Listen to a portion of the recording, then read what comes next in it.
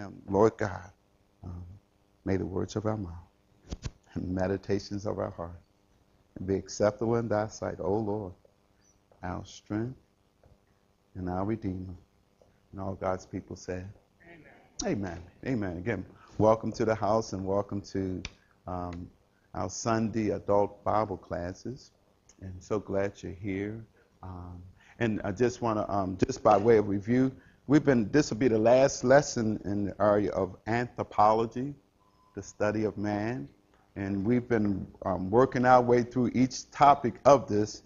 And we started a few weeks ago which is on page 32, the natural man. Our culture says that man is, and this is on page 32, our culture says that man is purely material, the product of mindless forces. That'll be right under where it says truth one, natural man. And then after that, we talked about truth two, the supernatural man. The Bible teaches that man consists of both body and spirit and is created in the image of God. And bipartite, that's the one where the theologians look at it as just body and spirit. But those of us who embrace a tripartite, which is three parts, body, soul, and spirit. And so we talked that, and then we talked about we talked about finding yourself, truth 3, which says the world says that man is naturally good. So evil must derive from the social institutions that stop him from doing what he wants. And as we did that study, we discovered that the culture is, when he said man is basically good, that was a teaching. Anybody remember who taught that? There was a psychologist who taught that man is basically good. And if you need help with that, you can look on page 36. No. Dalrymple here, he was a medical doctor. But if we looked at page, Maslow, no. Now I want you to look at it, see who can get it. Carl Rogers. It has to be Carl Rogers, right? So see how this premise was set up. Good morning. And see how this false premise was set up that Carl Rogers and others taught that man is basically good. And if there's any evil, any bad, it comes from outside, but it's not us. And it's somewhere else. It's coming from the culture, not realizing that we make up the culture. So we saw how that was a false premise, that man is basically good. Then we found out Abraham Maslow, he took that a step further. What he devised in his false teaching to us, he said that not only that, but he came up with this thing that was called the hierarchy of need.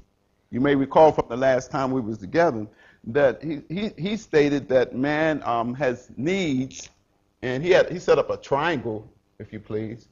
And he said man has a physical need, and that started at the bottom, and then it worked its way on up to this. So you finally got up here, and it was something that was called SA, self-actualization. Now, what in the world is that? And that's the right answer.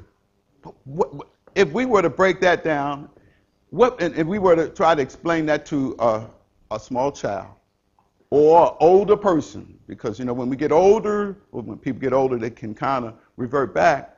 But if you wanted to explain self-actualization, if you say SA and it means self-actualization, what does that mean? How do you break that thing down? Let me make sure we got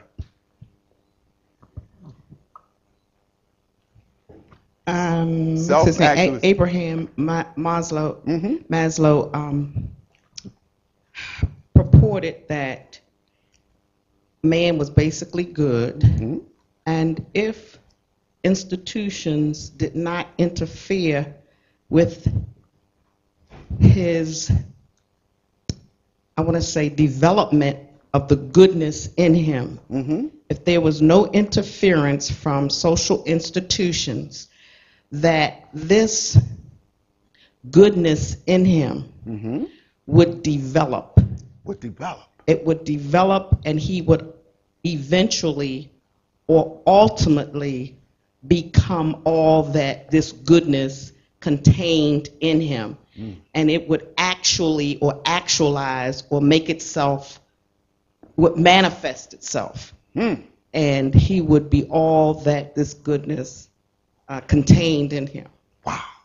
Did you hear all that? Now, to add to that, and Sheila did a good job, but to add to that, what he said, and this is on page, I want you to see it in your, if you got your study notes with you, and I mean you got the study guide with you, on page 38, letter A, we'll sum it up. I'm sorry, 36. I got to get these glasses. Ooh. 36, I'm sorry, 36. At the top, what it basically means is this: you tap into your inner desires to achieve your full potential. And what Sheila stated was, too, if you let this goodness that's all up in us, that they taught, and you don't hold back any of your inhibitions, you just, whatever, I mean, any urges that you have, just let them go all out, because that's going to achieve of this triangle. You're going to reach your full potential. Then it was, I'm sorry, go ahead, wait a minute, because I want them to hear you in the back.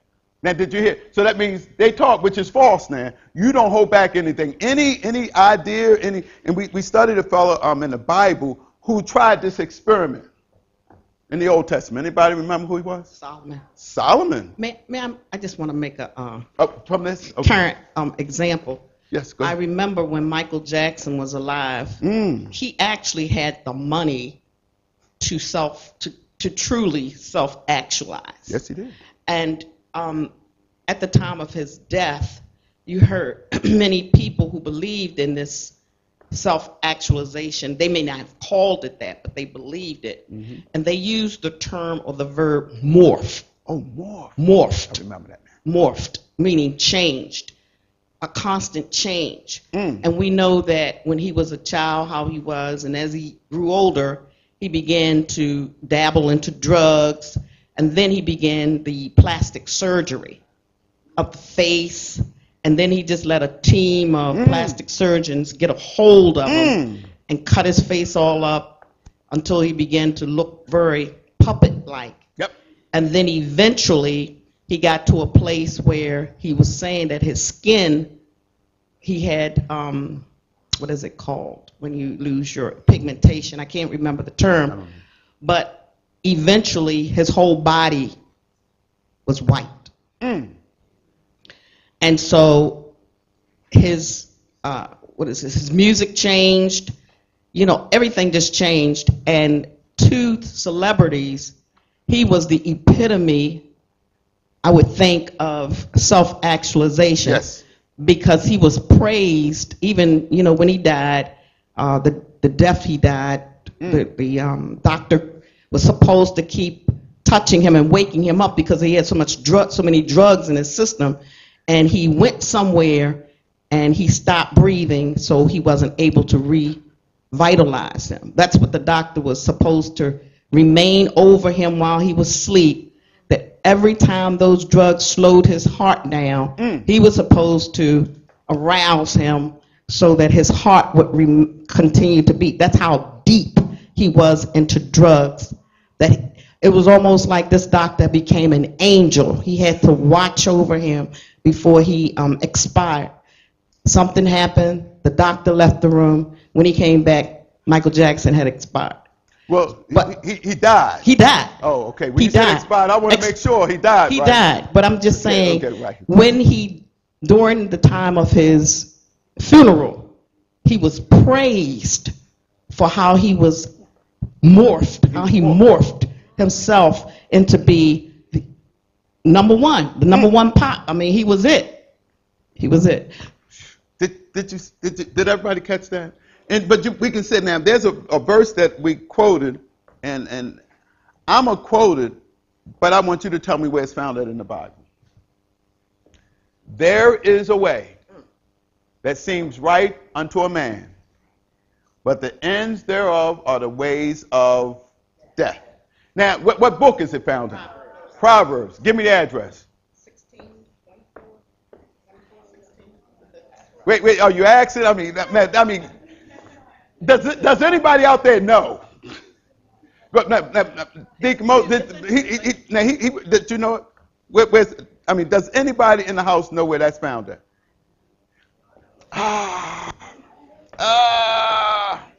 Now it's found in two places. You saw just one. Now where was the first one you found it? Oh, I'm sorry. Okay. Now, look at Proverbs 14:12. Then I want somebody to look at 16:25. You said 16:24. Now I almost I wanted, but look, but they would have said that ain't right. That ain't right. That's not. You got to be exact. You could have said the right thing. So now you know what. Now you know what. Why I like Jeopardy. If that's ever asked again, you will always know it. Right? You'll always know it. There is a way that it's sitting there. You know what? It seemed to be right to be morphed. It seemed to be right. But it ended in death. Somebody put out a song years ago. Christian sister, I think it was Debbie Boone. It was a wonderful song, but there was a phrase in there that troubled me. You light up my life? Yeah. It can't be wrong when it feels so right. Yes, it can. Yes, it can. Right? The subtleness of it. And so we talked that a good while last time, and just this is just review. But now we're going to hit the subject, the last one in here, where we're talking about deny yourself. Because that goes counter to those who buy this false teaching here. Now, let me ask you, class, now. This is, everybody in this room would know this, or should know this. But there had to be a bait for this. There had to be something that would appeal to the flesh. There had to be something that would draw you in, that the flesh would love, for this to have an audience. Now, I'm gonna give you some letters, and I'm gonna need you to help me to figure out the three areas. And this is review. The three areas, and if y'all don't mind if I can just erase this so I can have a little room here. The three areas that this appeals to, and it appeals to people who don't know Jesus. And it worked then, and it works now. And as Pastor said, this one coach said, we're going to keep running the play until they figure it out. The devil knows that this play works. He has perfected it, and I don't care how smart you are, I don't care how young you are, it works if you don't know Jesus. The sad thing is, if you know Jesus, it might still concern you. These are the things that these proponents of this, Abraham Maslow and Carl Rogers and others, because they buy into, and I want to throw this out because I want to make sure you have it, they buy into what I consider the most dangerous religion. Anybody know what the most dangerous religion is? Humanism. Now, why would I say humanism? Why would I say humanism is the most dangerous religion? They used to call it secular humanism, but it's secular means like it's not sacred, but it's all ungodly. So humanism, why would that be considered a very, very, very dangerous religion? Now I know Sister Sheila is, look, she's going to, look, but I'm going to get on this side a little bit. Give the folk over here a chance. Now, humanism. First of all, what is humanism, and why is it so dangerous? Self-religion. Self-religion. Now, did you want to add to that? Well, they worshiping themselves. Ooh. They doing what they want to do. Ooh. There's no God in their life. Ooh. And but it is a God in their life. Themselves. A small G. Small G. Yes. Do they have a savior? No savior. Themselves. They the savior. That's why it's dangerous. Yes, very dangerous. You don't need nobody. I can do it myself. Yes. And human. And so and all these psychologists who are ungodly buy into that. That we don't need God. God is only for weak people and ignorant people who don't know nobody. They don't know no better. So that's why they have to buy into this God that's made up. It's made up. He's not real. All you have to do is just try harder and look, pull yourself up by your own bootstraps. You got it going on. And that's what they buy.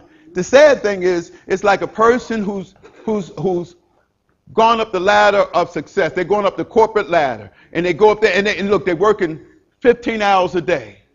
They don't see their wives. They don't see their children. They look, 15 hours a day, they're going and they're going because they're trying to get up to this ladder and they're trying to reach the corporate world. They're trying to go all the way up there. And then they get up there and they discover that it's leaning around the wrong building. And so some of them get to the point that they take their lives because they found out the dream. Now, you hold on for a second. Now, so that being said, now watch this now. The things that appeal to the world, humanism is sunk in, so they don't see any need for God. Why repent? Why ask forgiveness of sin when you haven't did anything wrong? You got your own system. And I'm basically good. Now, the things that really takes this to the top, though, is these here. They promise this.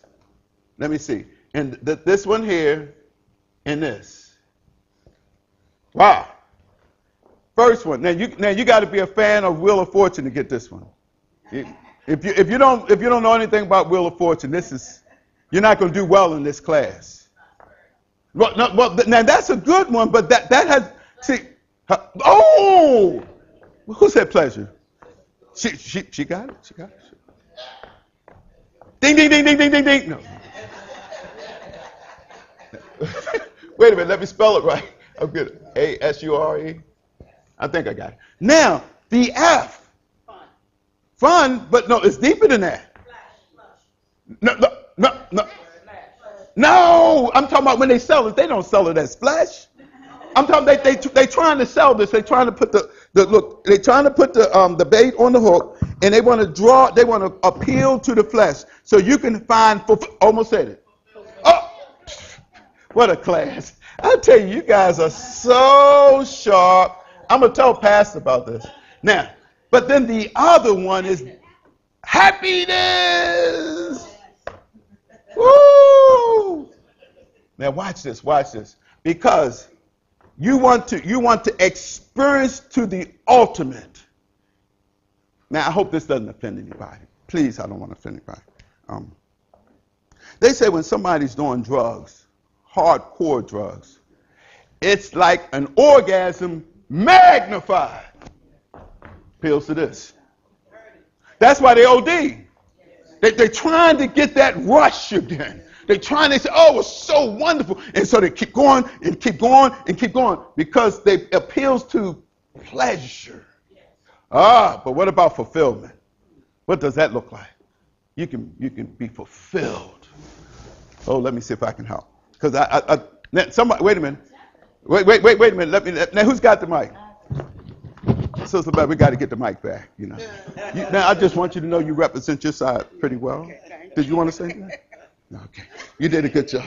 Now, if we can get this side over here motivated a little bit, see if you can help them out. Now, when we talk about fulfillment, what is that? We got pleasure down pretty good.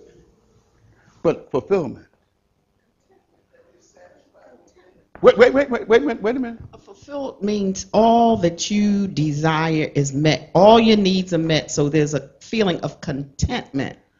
You don't really desire anything else because you have false, right? Yeah. Content. Or Alexa said it. Okay, or that word, I'm completely satisfied.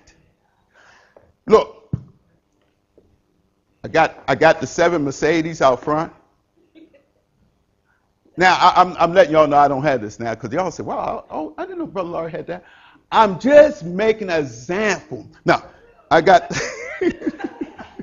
the 7 Mercedes out front. I got 5 houses all over the country.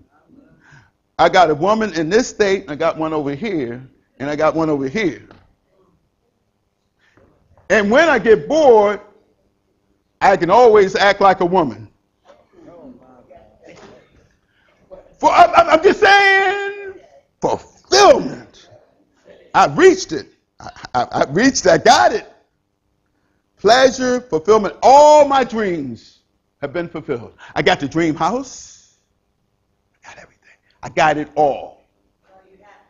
But then it is happy. Then they said you can be really happy. Sister Dorsey said, no way.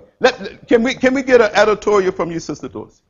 Would you like to elaborate on that? You got to help your side out. Your side is struggling a little bit. Your side's struggling a little bit. All right. No, they're not happy because if you don't have the Lord, you're always going to want some more. Oh. You're always going to want more. More. Always. More. If you don't have the Lord. You can try to fill it with everything, right? Yes. And guess what happiness is? It's dependent on what's happening. Right. And it's short-lived. Happy today, not happy the next moment. And so it's short-lived. And you said it. And if you don't have God in your life, You're always going to want more. You're like the cat chasing his tail. Getting dizzy. Ah. Now, Sister Mara, yeah, okay. Oh, my. You did a good job, too. Good morning, church. Good morning. But look at Solomon. Yes. All that he had. The pleasure, the fulfillment he thought he had, the happiness he thought he had with all these different wives and all this money and all his fortune. It was all in vanity. All in it was vanity. sad, unfulfilled, unhappy. It was just sadness. He didn't have no pleasure in none of these things. He thought he had pleasure. He thought he had it. He thought it. But he was empty. What was his Empty conclusion? without When he tried all that, because he had the money, like Michael Jackson, he had money to try all that. Without Jesus. At the end of his life, he gave us some good counsel. I want you to turn to the book of Ecclesiastes. Whoever's got, he gave us some good counsel. Hey, D, gave us some good counsel. Gave us some good counsel. Thank you, Sister Mary. I want you to turn to the book of Ecclesiastes, and we want to see the conclusion of the matter. We left him in his mess last time we had a study. And we talked about him trying this and trying that. He tried everything under the sun, but and found it to be empty. But it was empty, vanity, empty, futile. But look at what it says here, Ecclesiastes chapter 12. Chapter 12. Now listen. Look at what it says in verse number 1. Everybody there? Hope you're there. Ecclesiastes chapter 12. Verse number 1. And he says, remember now your Creator in the days of your youth. Before the difficult days come and the years draw near when you say, I have no pleasure in them. And then at the end of it, just drop down for time's sake, at the end of the chapter, listen to these wise words from someone who had become a fool. But listen to what he says at the end. Let's hit verse 13. I need somebody to read that for me. 13 and 14. Who's got that? Okay. Wait a minute. We got to get a brother here. I don't know if there's any brothers in the house. Wait. Let me get him back here. I know we got some brothers. I'm just messing with y'all.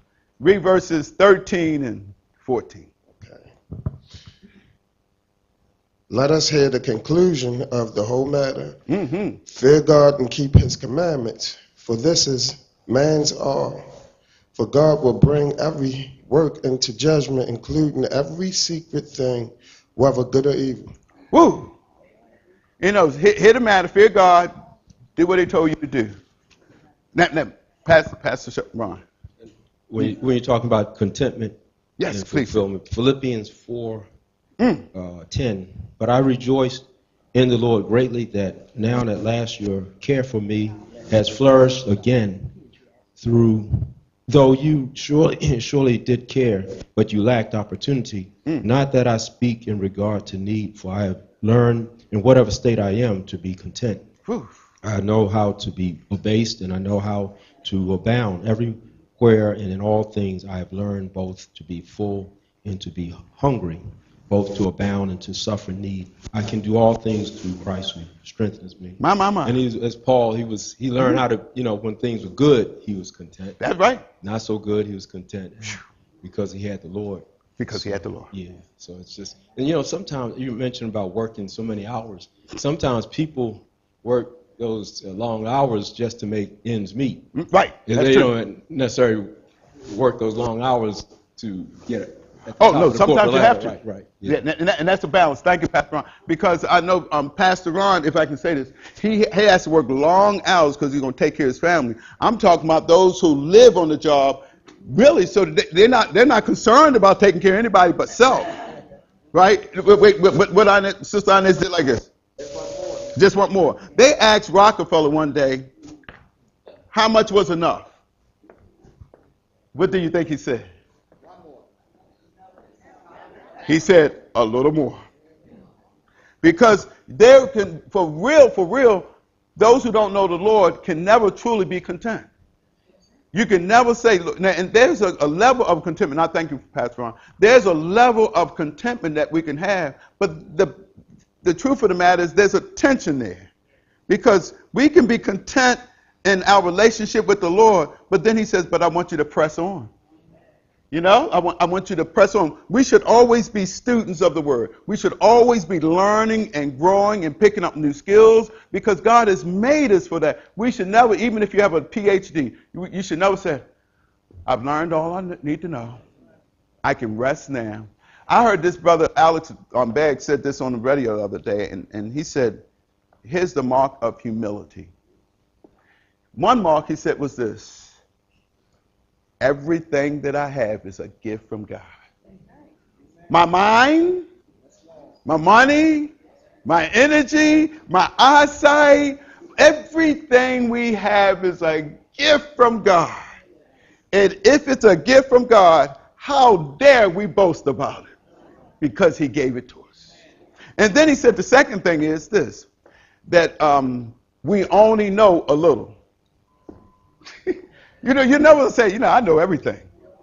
Only God knows everything, right? So we get to the point. So if we say that everything that I have is a gift from God, the children, the car, this building, the pastor, everything we have is a gift from God. And you know what? Because he gave it, I have no right to say it's mine.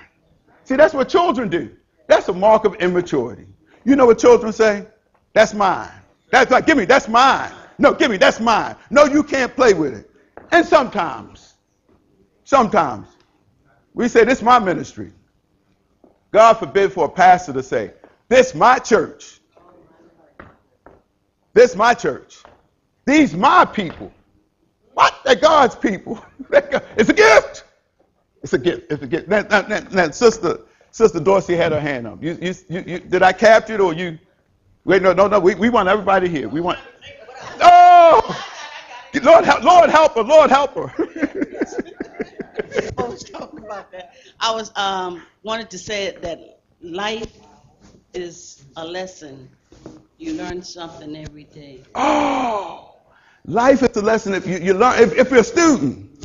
Yeah. If you're. But no, what I'm saying is a student is always learning. So spiritually, we should always be students, always learning. And you know what? Watch this. Can learn from other people. Ooh. Did you hear that? So we can learn from one another. If you got I'm gonna share this, and I'm not gonna embarrass Bill with this, but I'm gonna say it though. Brother Bill is real good with computer and taking pictures. I ain't good at that. And I said, Bill, I need your help. Can you do this and can you do that? And he said, yeah, no problem. Now I can act crazy if I want to, and act like I know how to do it. It'd be a mess. And you know what they say? That looked like something Brother Larry did. Because I did, you know what I'm saying? And so we don't want Brother Larry's fingerprints on it at all. And that's why our gifts are so important. knowing how we're wired, knowing how God has gifted us. Oh, we can go to somebody and say, I heard you share that testimony the other day. And Sister Elnora is here from our outreach, and she promoted that movie War Room. Oh, she said how it went through her family, and it did this and it did this. I got so excited, I wanted to go and see it again. Right? So look, where's Mike? Now you got something, sister. Yeah. And then, You know, as seniors and older people. now you got to use the mic now. Got to use the mic. Got to use the mic. As older people and some seniors, we fail to realize that the children of today are more equipped to deal with the computers and the phones and this, that, and the third. But some of us are so full of ourselves that we won't give them a chance. You know, I know it many times I had to go to my granddaughter and says, can you show me how to do this? You know, we have to put our pride behind us and let these children do what they do best. And believe me, our brains do not function the way theirs do. So in reference to learning something every day, grab hold to a kid, and that kid can get you through the technology of today. That's right. So you can understand it, you know? Did you catch that? Isn't that so true? So that means children can teach us. You know, now, can I say this now? I hope this doesn't embarrass anybody. I don't have anybody in mind. If you can't text, shame on you. I'm sorry. We got these kids that know how to do like this. I'm sorry, right? If you don't know how to text, and we got these. But wait. But I don't care how many fingers you use, but you know how to. You should be. When we got all these kids around here know how to text, with the eyes closed. And you say, I don't know how to text, shame on you. Go and get Kayla. Go and say, Kayla, show me how to text. Right? Okay. Now I hope. Come on now. First you gotta know. Wait. First you gotta know how to spell. But it spells for you. If you start and the word's off, it'll go. You gotta have an idea. Wait. Because I'm a poor speller. Well, good. It'll help you with that. I am too. It'll help you with that. And y'all know God. Y'all know that I'm a poor speller. And so even if I don't have it, if I put it up on the board, somebody gonna say, Brother Larry, I think that's spelled, and that's okay. That's a learning process. So we want to be better. And so all that was reviewed. For those who missed last week, all that was reviewed. Now we're going to do the lesson for today. Now that I've gotten your attention, now that you're ready. Y'all ready, right? How you doing? Now, I want you to turn with me to page number, and I got to look at this, page 34. Because we're completing this subject when we talk about anthropology. We want to finish this. And again, anthropology means what? Study of man. Okay, I need some. I want to give me some feedback. So now we're talking about this. Deny yourself. This is on page 34. If you didn't get a study, now look. Anybody need a study guide? All right. Now, Brother James, this is what we do. I've learned how. I've been forced to do this now. You can borrow this one. If you want it, it's $10. Okay.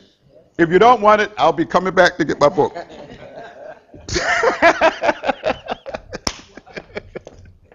Right? You know, that's what happened. You know what? Now, I got to make sure I have one left now.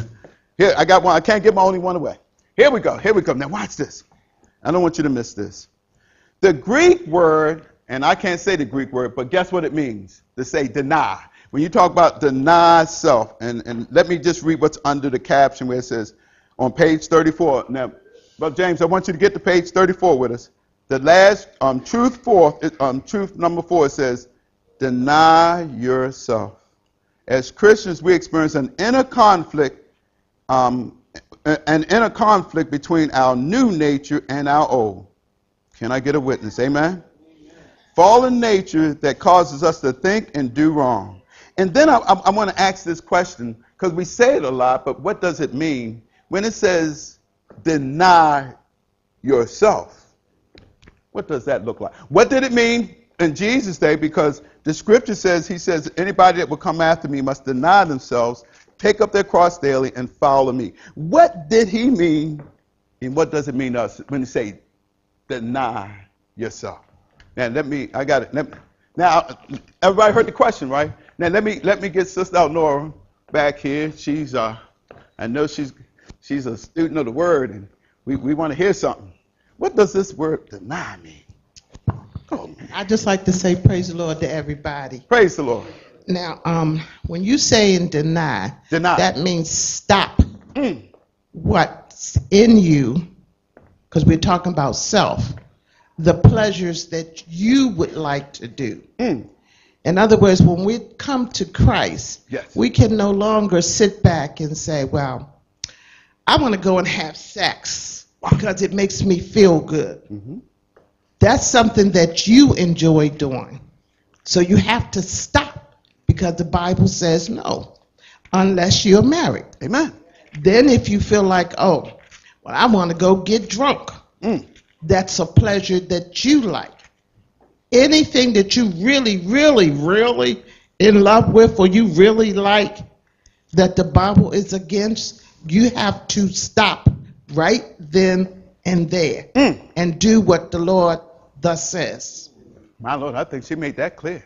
I mean, you can fill in any of that blank. It's not just the sex, right, and drinking, the gossip, the lying, the stealing, all that stuff. But you know, and so literally what the Greek word means is to say no. Watch this now. This is what Sister Elnora was getting to. Say no to yourself. If you started, stop. If you haven't started, don't go there. Now, I saw something here, and we read this last time, and I'm sorry, Sister Sheila. Let me, because they want to hear you in the back. I think what the Bible wants us to do is to stop being full of self and be filled with the Spirit. Amen. Because I can say, I'm not going to do it today, and I'll just jump up before I know I done did it. But if I reckon my fallen nature, that part of me that was there before I received Jesus Christ, if I reckon that part of me as being dead and invite God to fill me with his Spirit, the Spirit should already be in me, but give the Spirit access to my will as I declare, or as I reckon, or as I consider, or as I count myself, my old self, as being dead. Then I let the power of God take over. And in my walk, not only have I seen him take over, but he will even guide your footsteps away from it.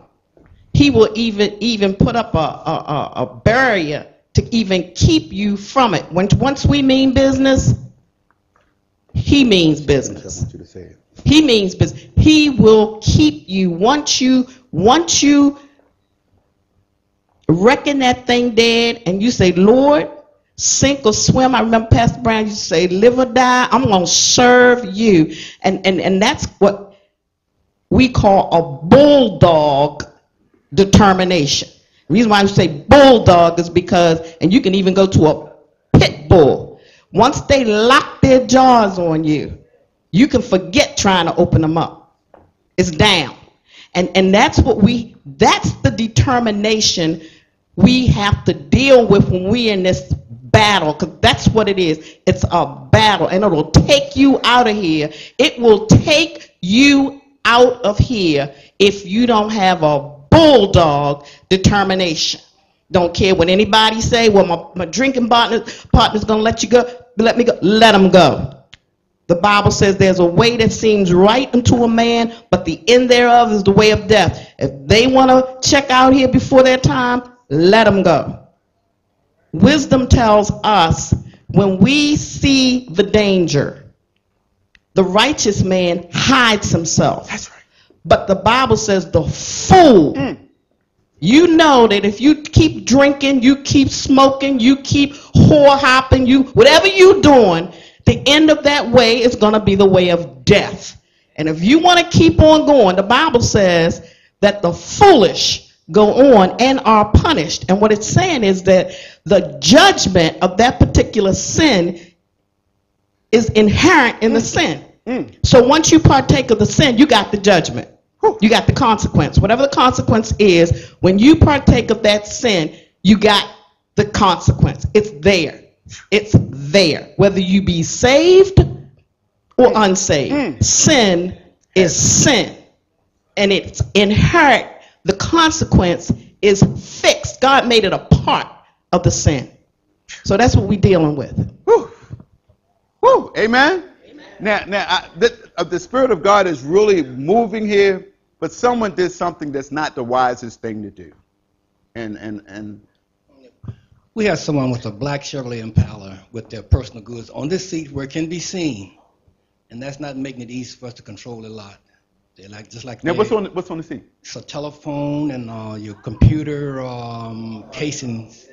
So it's a black Chevy Impala. Just a reminder, we're not in heaven yet. We're down in the hood. That's asking for trouble. Yes, we need to, and so we didn't want the flow of that. And so what Sheila was saying, and this is going to go to, in addition to what she said, and so what I've discovered in my own walk, and we'll go more into detail with this, I want you to turn to Colossians chapter 3. We talked about this, and there's some more that I want us to pick up from this, and we can see what we can do with this, but I want you to turn to Colossians chapter 3. Because as both Sister Sheila and Sister Elnora said this, and they're right on point with this, that it's not enough to stop something negative if we don't replace it with something positive. Because we'll go back to it. So being filled with the Spirit of God, we're saying no to this, but I'm saying yes to this. And so instead of lying, we should do what? Start telling the truth. You see what I'm saying? And let the chips fall where they but we tell the truth in love now. We tell the truth in love. But and so we got to be proactive in this. It's not enough. And see, can you imagine saying, I'm not going to eat another donut today. I'm not going to eat another donut today. I'm not. Guess what you think about all night long? A donut. I'm not eating a donut today, but I'm going to get that salad. You see? So it's positive, and so sometimes we don't hit the positive end. But in Colossians, I want you to see this in Colossians. I want you to see this now. Okay, we're in Colossians. I want you to catch this now. Colossians chapter 3. And we've read this verse, and no doubt some of us have memorized it, but I want you to see a difference here. Colossians chapter 1 says, chapter 3, verse 1. If you then were raised with Christ. In the language, what it will really probably be better rendered, since you have been raised with Christ. If this has happened, the if in this kind of context says if, and it points to, and it's really so since it's true, let's read it that way. Since we were raised with Christ, seek those things which are above, where Christ is sitting at the right hand of God. What does that mean to seek? It's there. We know how to spell it. But what does that mean to seek? Search for. That's part of it. But you know what? Let me tell you what else it means. Earnestly covet. Covet means what? Starts with a D. Desire. Covenant desire. Strive after. See, what this thing is not just passive. This is not just laid back. This says is, I am going to passionately, I am earnestly, I'm designed, I'm striving after those things which are above. Amen. Amen. You see, you can't do that and still be stuck down here. Amen. Playing with mess on the ground instead of looking at heaven. But he didn't stop there. Look at what else he says here. Paul writing to this church. Guess where he was when he wrote this? In a prison. Don't tell me you can't get a high view of God in prison. Talk to out there, Sister Kim Davis. You do know we prayed and the Lord delivered her out of jail. Yeah, she got out of jail. But I got word, and Sister Myrtle shared this with me. I didn't notice that the Sunday before they released her, she was in the jail praising God. You know, the devil doesn't like you when you praise God. She was praising God, and it got on their nerves. Yeah. It stirred up. They were, now, they would have been okay if she had said, the food is bad. The bed is hard. I blankety blank blank. They would have said, yeah. But she started praising God. And they said, please stop it. And she said, I can't stop praising him. And they said, I know what we're going to do. We're going to put you in solitary. And they put her in solitary. And guess what she did in solitary? Kept on praising the Lord. Next thing I know, they said, well, look, we got to get her out of here. She's influencing other people. They might start praising him too. But look, get her out of here. I'm telling you, if you could just praise God through your mess. And they do that in Acts 16. They began to praise the Lord in the jail. They had whipped them, put them in stock, and look, the earthquake came, and look, and the jail, look, all the jail, look, the jailhouse opened up, and the jailer said, oh no, if they get her out, it's my job. And he was about to kill himself, and they said, no, don't kill yourself. They all right here. Then he said these words, what in the world, what must I do to be saved? It's sometimes we can earn a hearing by the mess that we're going through. And they say, how in the world are you holding your head up through that? How in the world are you going through that? It's nothing but the goodness of Jesus. And so look, I'm about ready to preach up in here now. Y'all don't mind if I preach a little bit? I'm just. But look at this. He says in verse 1 here, seek those things, go passionately. He says, earnestly covet, earnestly desire, strive after those things that are above. But then he says in verse 2, set your mind on things above. That's different than this first word. This word, set your mind on. Dr. John MacArthur has a beautiful note here that I want to share. I want you to catch this. This is so rich. He says this. This can also be translated think, or have this inner disposition as a compass point. Watch this, as a compass points north. The believer's entire disposition should point itself toward things of heaven. Heavenly thoughts can only come by understanding heavenly realities from the scripture. I need somebody who's been coming through this truth project. What's another word for reality? God's perspective on a matter. Woo! Wait a minute. God's perspective on a matter, or being, watch this, using the truth claims of God.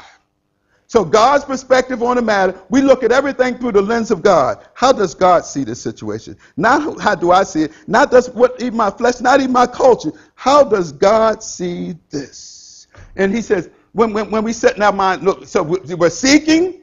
These are strong verbs. We're seeking the things which are above. But setting our mind on things that are above. And so we're setting our mind on things that are at the heart of God.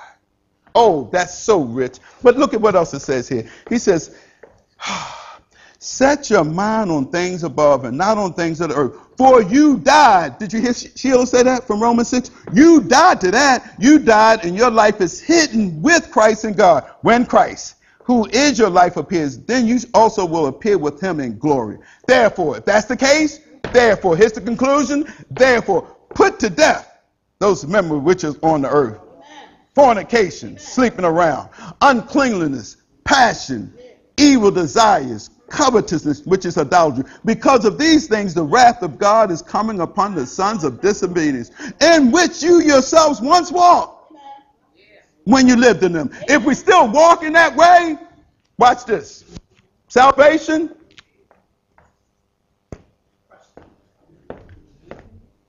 I don't care how many times you've been baptized. I don't care how many times you speak in tongues. I don't care if you have to go back and say, I got saved when I was a little girl, but I'm backslid now. Because God is always interested in where are you right now. Let me ask a question here, and I ask this of a dear saint. Was Demas a believer? Was Demas a believer? Now, I hear Sister Dorsey over there. Let me do us some work here. This is for free. This no charge for this. But I want you to turn to Colossians chapter 4. When you get to Colossians chapter 4, then what's the last epistle of that Paul wrote? The last one. 2 Timothy. You're going to say 2 Timothy, right? So I want you to go to Colossians chapter 4. We were in Colossians chapter 3. So all you have to do is go over a page probably. And you're going to get Colossians chapter 4. Okay? And then hold your finger there and then just go a few pages. You're going to get to 2 Timothy. We're going to compare two. What this is going to be this is going to be a character study. We want to check out this man Demas. And then I'm going to ask the class again. Was Demas a believer? Okay? That's the premise. And so I want to build a case. I'm going to give you my answer after I hear yours. And if your answer sounds better than mine, I'm going to go with yours. How's that? Is that all right? Now let's look at this. Then we're in Colossians 4, and I just want to read one verse, and it's verse number 14. You with me? Colossians 4, verse number 14. Luke, the beloved physician, and Demas greet you.